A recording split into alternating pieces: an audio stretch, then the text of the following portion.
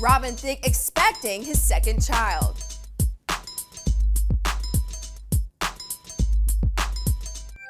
Lines were anything but blurred when singer Robin Thicke's girlfriend April Love Gary took her pregnancy test earlier this summer.